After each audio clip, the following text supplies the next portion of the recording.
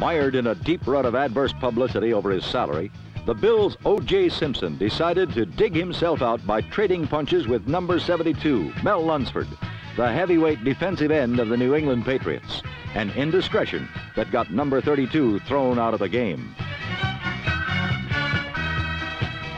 While some say that it's O.J.'s money belt that bogs down Buffalo, others point to a defense that they say needs an exorcist to disgorge the devil from it.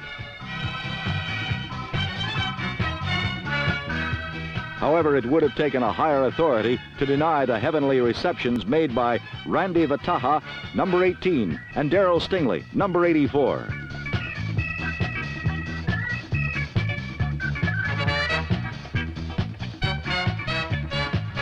Only Patriot mistakes kept this game from being a rout.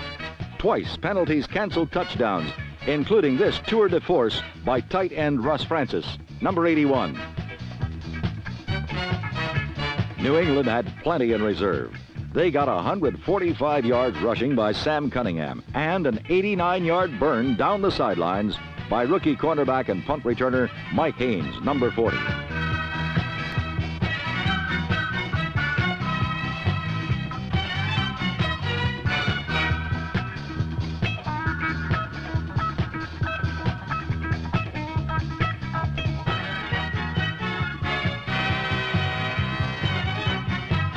While the Patriots won in a breeze 20-10 and remained 2 giant steps behind the Colts in the AFC East.